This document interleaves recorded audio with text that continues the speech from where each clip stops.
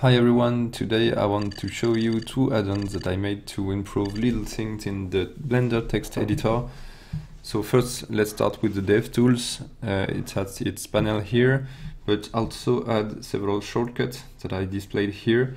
So first, Ctrl-Shift-I, it allows you to get ready to code really fast by hitting Ctrl-Shift-I and adding some custom import statements that are hard-coded in the script, so you can customize like you want.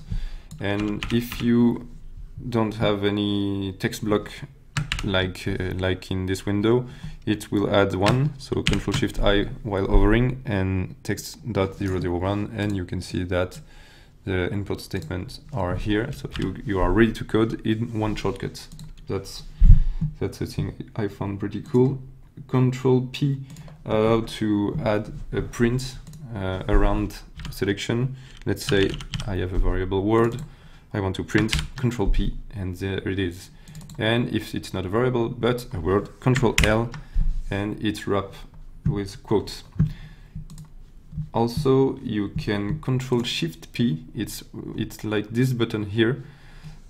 If you want to print the variable underline under, like I want to print this variable to check if it's really center, Ctrl-Shift-P, and then you have the name and the variable that are printed.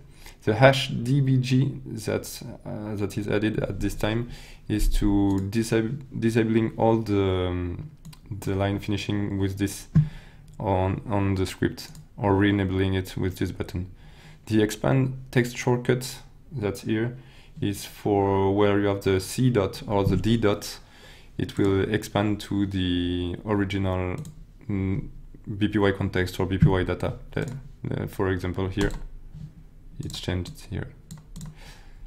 The include line num is just for this debug print. When you Ctrl-Shift-P, you have the line written here. Now let's talk about the Snippets library add-on. It's with this panel, and you can store snippets and bunch of code and insert them whenever you want.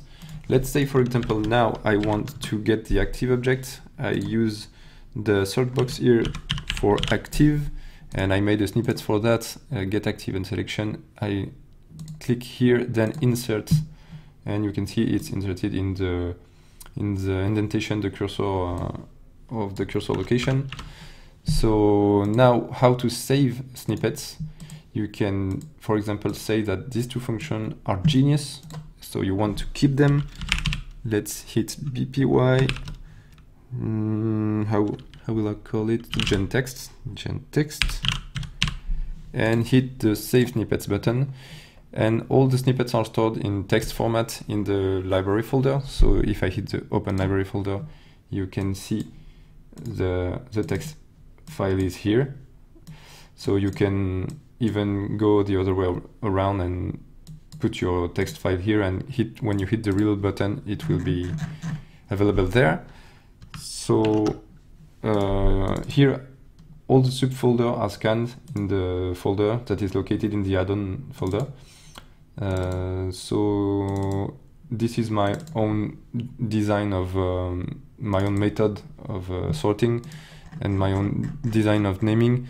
I like to call it BPY when it comes to Blender related stuff, def when it's a definition, function, py when it's pure Python, regex for regex obviously, and rig when it comes to armature and everything.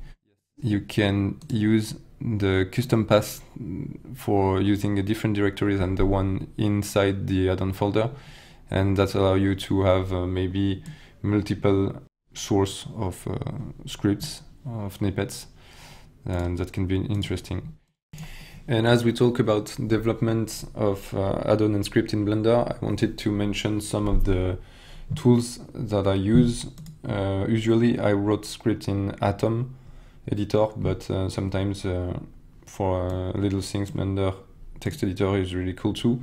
And there is some really cool add-on like Autocomplete from Jack Luke.